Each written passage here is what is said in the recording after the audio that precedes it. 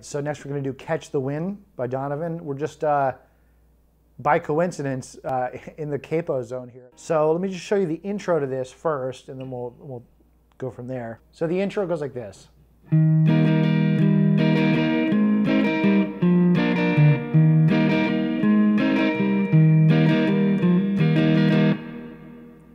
So what I'm doing is I'm starting with a C bass note, and then I'm strumming the top part, top 3 strings. Then I'm going to do this on the, instead of the bass note here, I'm going to do this, these two.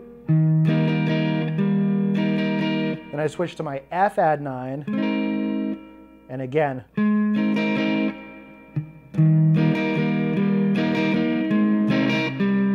Bass note.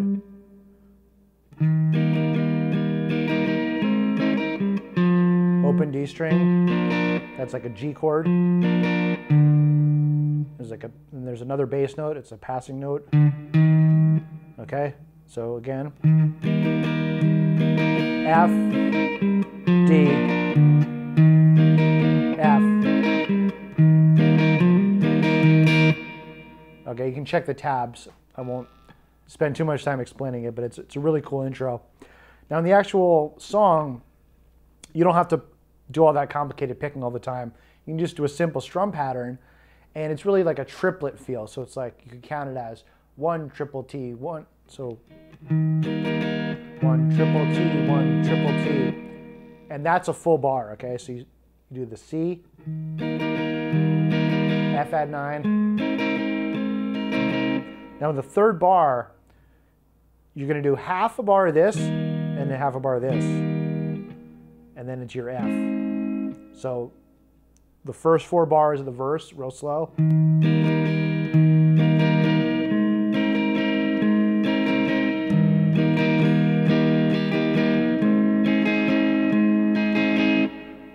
In the chilly hours and minutes of uncertainty, I want to be in the warm hold of your heart.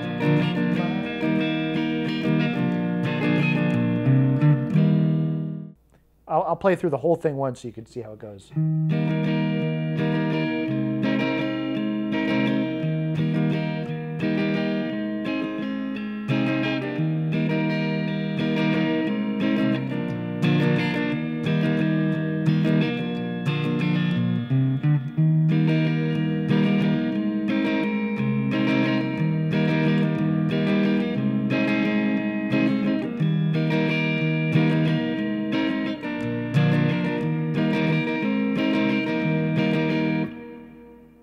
Notice when I got to the G7 there, which by the way was shaped like this,